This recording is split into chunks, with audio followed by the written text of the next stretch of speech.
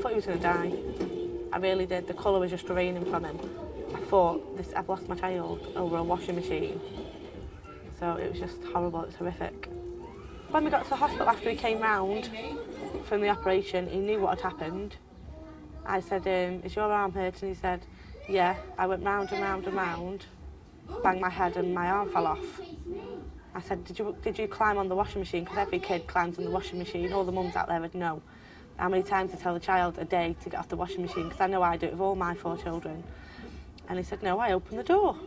Like it was just a normal thing, because I let him do the washing with me, like every parent does. And he was helping me that morning with the washing. So it was just a normal routine that we do. And it just happened to go wrong when Lewis tried doing it by himself.